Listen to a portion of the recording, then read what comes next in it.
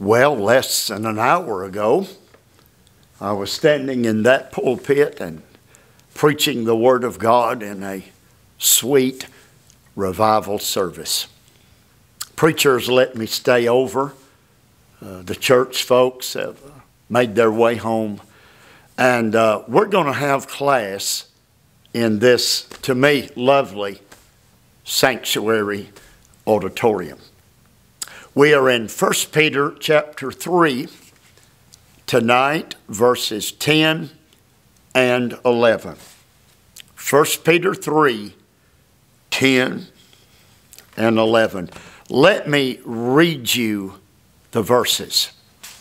You listen.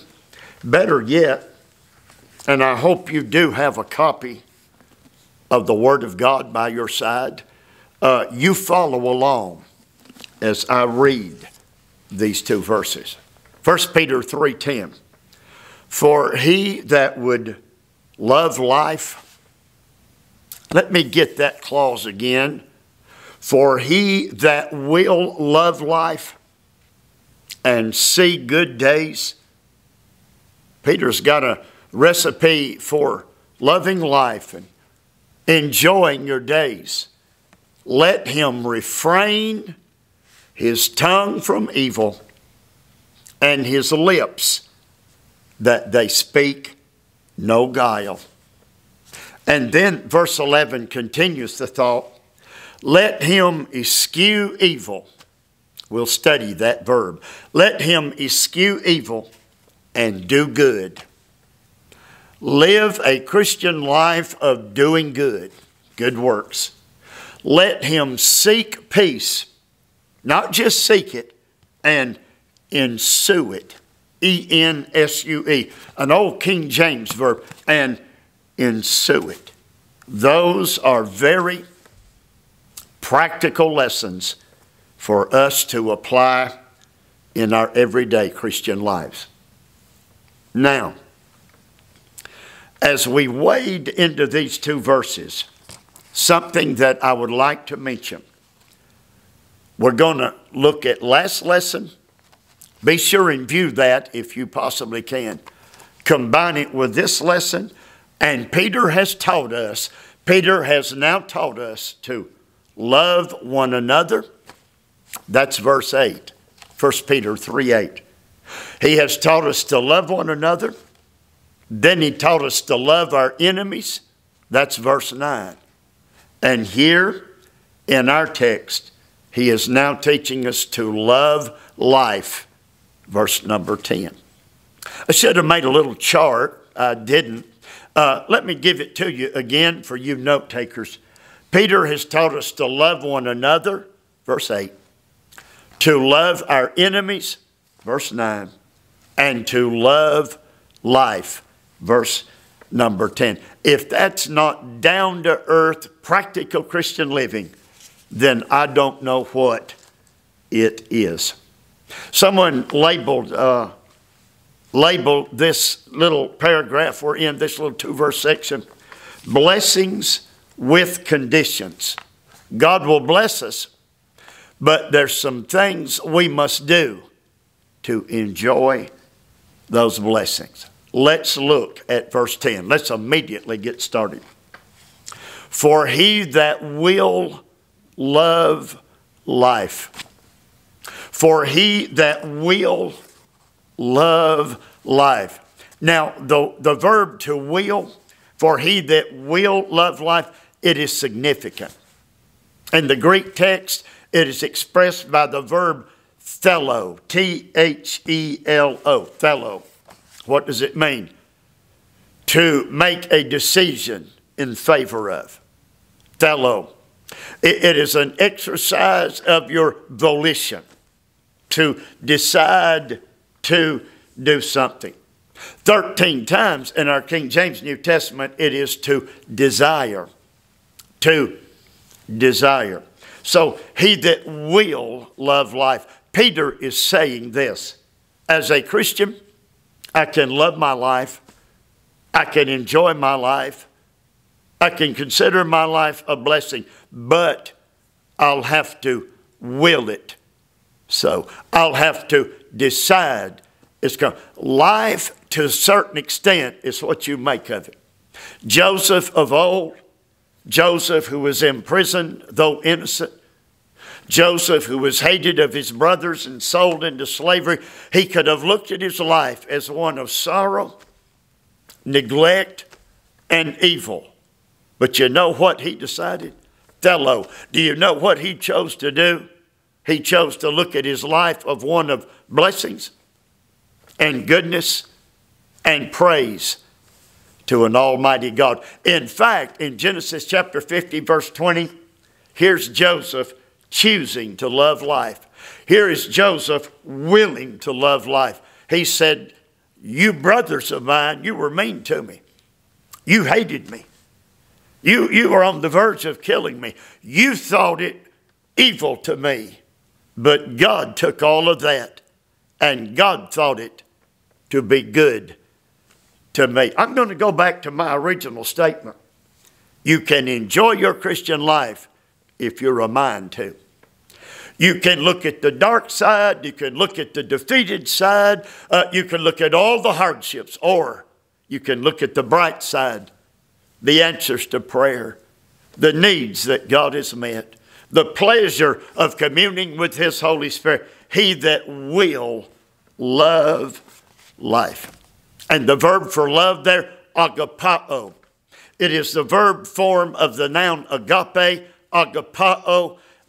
We Christians ought to, in the deepest sense, in the most meaningful sense, we ought to love life as God has given it to us. And the word for life is zoe, comes from zoe, and it means this. I heard a Greek teacher say this. It means life on the highest plane.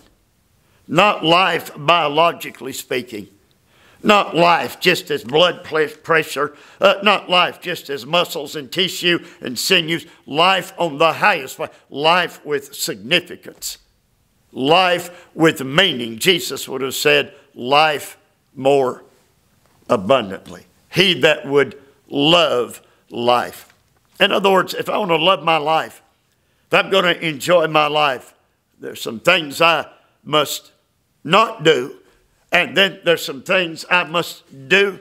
Peter's going to describe it in some detail. I'm in verse 10 still. He that will love life. Hey class. Somebody to whom I'm speaking is a natural born pessimist. Somebody I'm speaking to, it is your nature, it is your tendency. You're rather melancholy in your view of life, always to look at the dark side. This verse says that can be changed. This verse says, through the power of the Word of God and the touch of the Holy Ghost, you can will to, and with the help of God, decide to, desire to love your life, to look at the bright, beautiful side of the Christian life. He that will love life and see good days. And the verb see there, Ido, it's spelled E-I-D-O, and it can mean to see here and see good days. You want to have some good days, pleasant days, profitable days, helpful days. Ido also can mean to know. 282 times in our King James New Testament, Ido is translated to know. If you want to see good days, if you want to know good days, there are certain things that Peter will describe for us. You want to live a profitable life. If you want to live a life approved unto God, like Paul, if you want to live a life where you finish your course with joy, Peter's got the recipe for doing that, to see good days. Let me give you that adjective, good. Agathos. Agathos. And what does it mean? It means good in this sense. Good that will help somebody. Good that will encourage somebody. Good that will pray with somebody. Good that will spread a little cheer.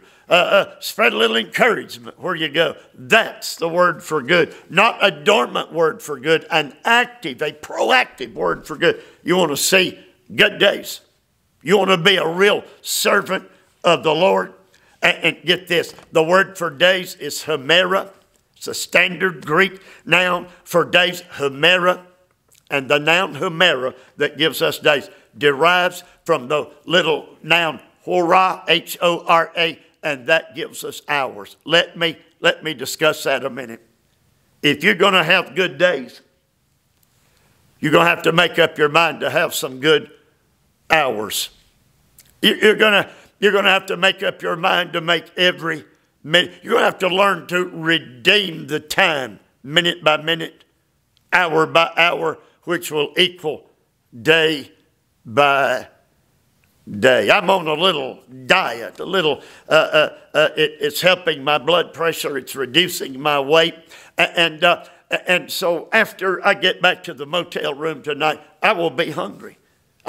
Physically, I was the type person that would eat late at night after the sermon. The pressure's off. I could enjoy a sandwich.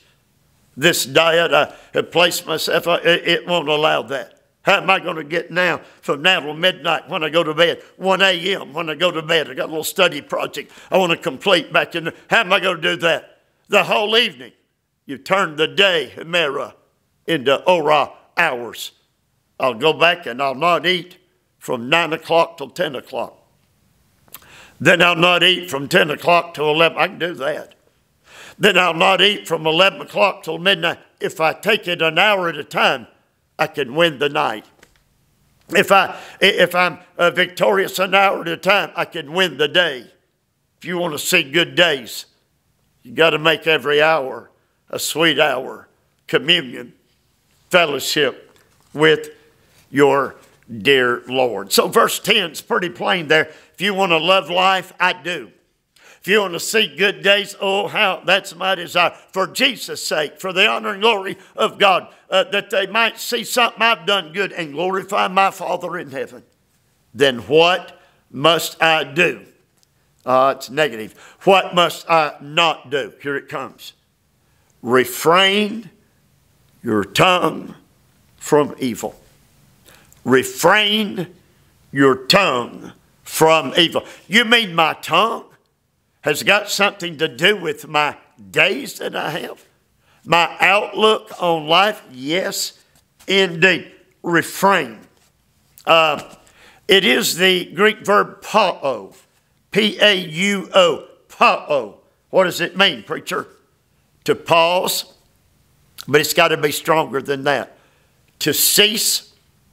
Might ought to be stronger than that. To bring to a stop. I have to keep my tongue from evil. And the word tongue is glossa. It is spelled G-L-O-S-S-A. My lips are dry from preaching, I guess. Glossa. The 50 times it is used in the New Testament, every time, the tongue. The tongue. But it's not just that little piece of my body, the tongue. It means what my tongue does. The speech, the words, the sentences and paragraphs and thoughts. Refrain your tongue from evil. Let me give you the word for evil. Kakos. K-A-K-O-S. Kakos. What does it mean? This will surprise you. It is not the worst word for evil. That would be poneros. Kakos is a word for evil. It's evil, but it's not as bad as poneros. Here it is. Evil in this sense. Good for nothing. That'll work. Good for nothing. Without profit. Without any redeeming value. He said you're going to have to learn to use your words and keep them from good for nothingness. Keep them from emptiness. Keep them from vanity. That's the idea that Peter is promoting. Let him keep his tongue from evil. And then keep his lips, that they speak no guile. The word lips, get this, it's interesting. The word lips comes from the root Greek word chasma, C-H-A-S-M-A, chasma. This is important. I think it's extremely interesting. word for lips, chasma. And chasma gives to us the English word C-H-A-S-M, chasm.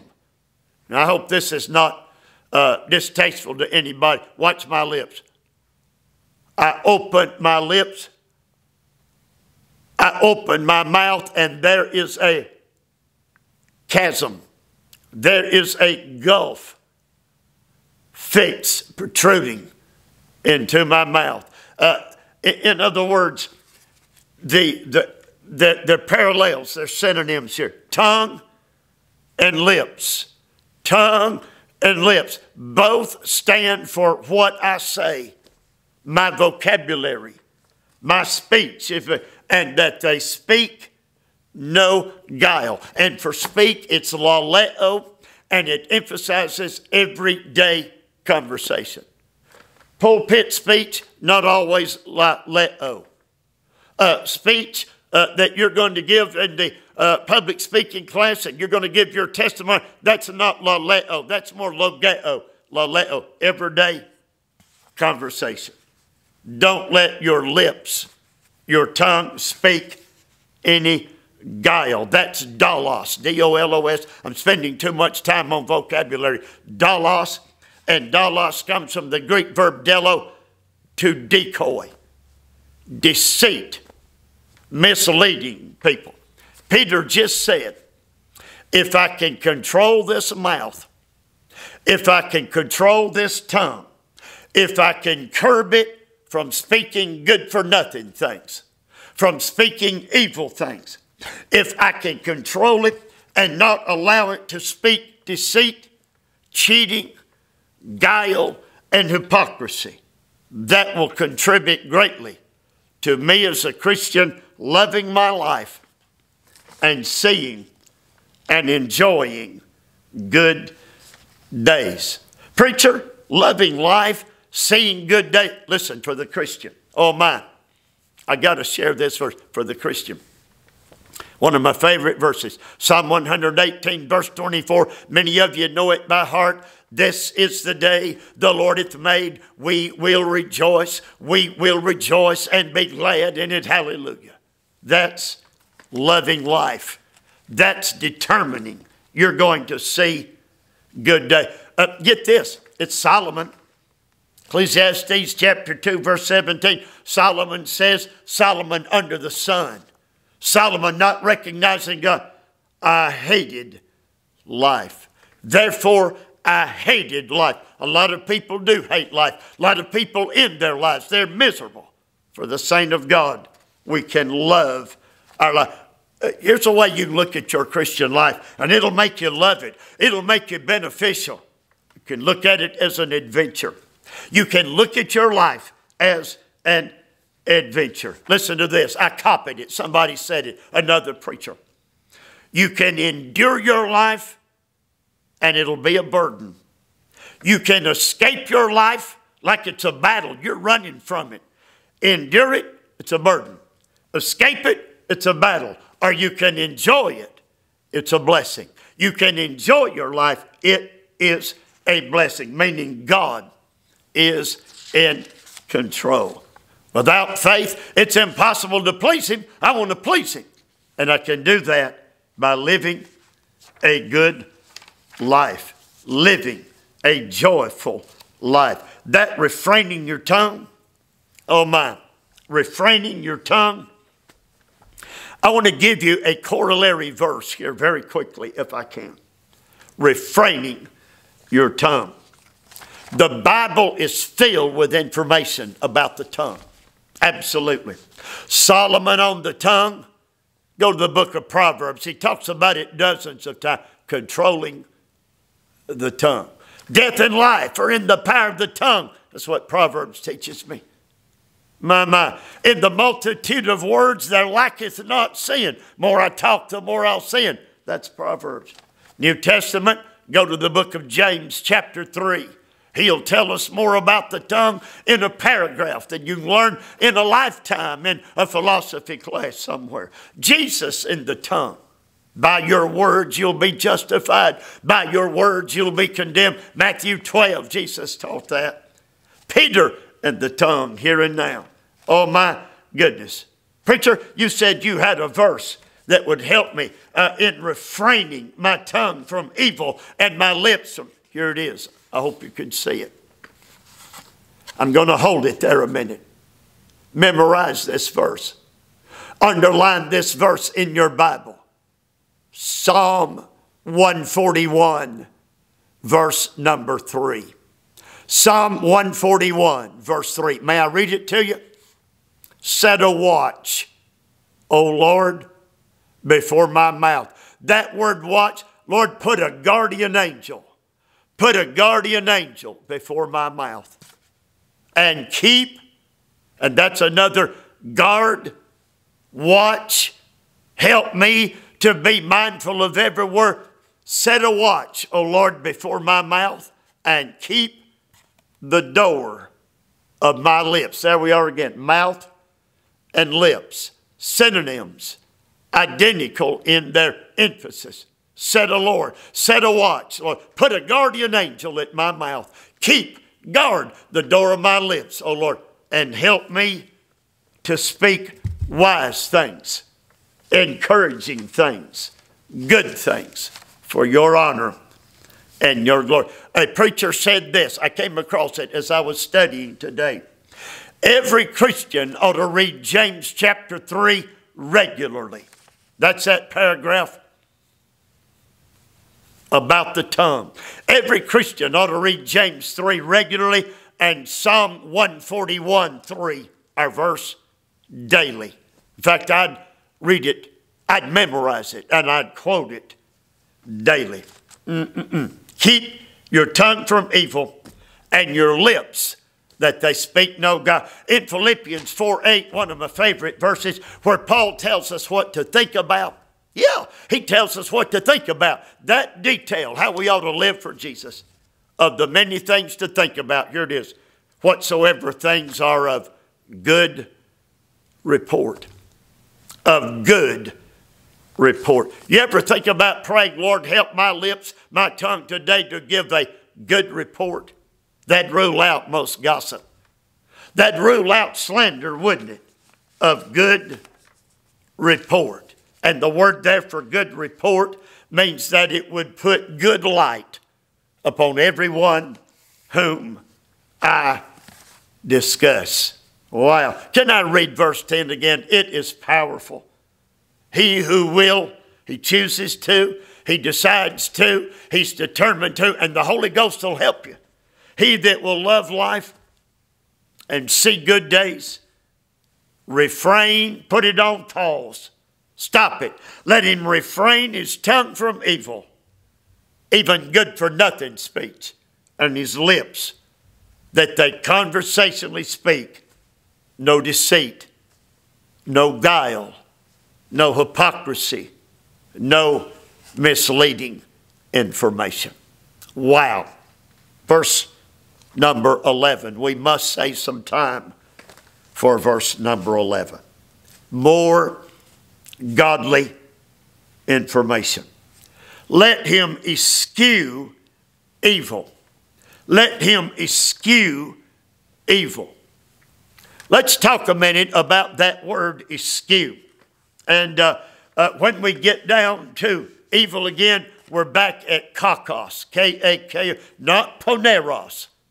We're not talking about septic tank, cesspool filth here. We're talking about idle gossip.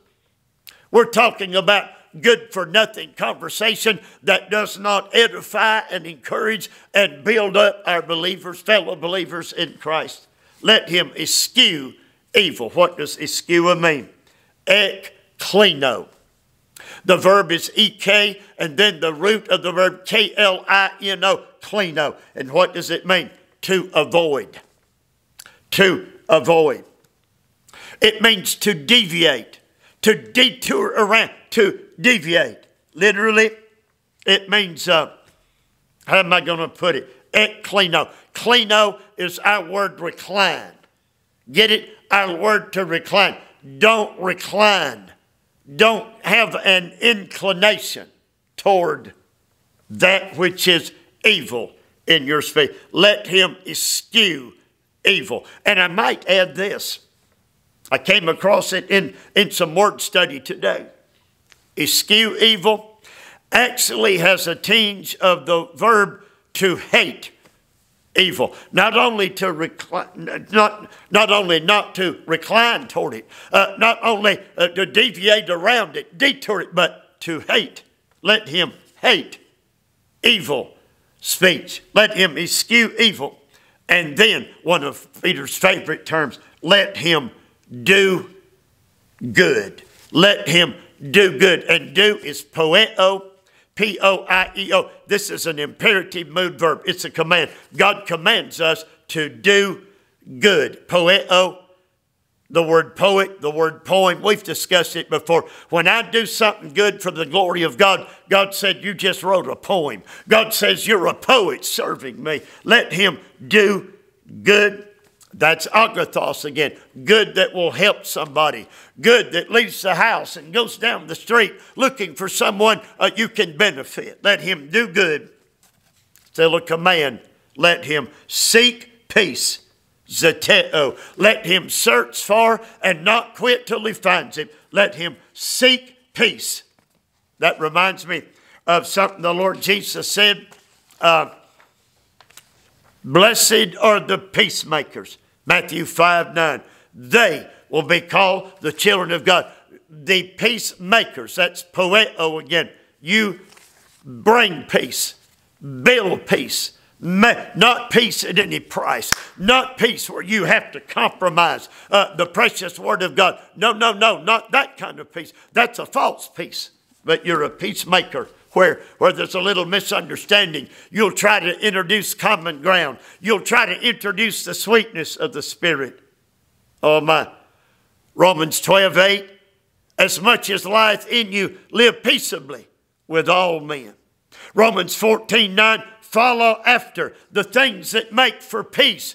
It'll require some effort, but be a peacemaker. A command from God. Let him seek peace and ensue it. And the verb ensue it is dioko. D-I-O-K-O. Dioko. And dioko means to chase after something. To run after it. To run after it energetically, vehemently till you catch it. Seek peace and pursue it. And to seek peace and pursue it, let me give you this. Peace.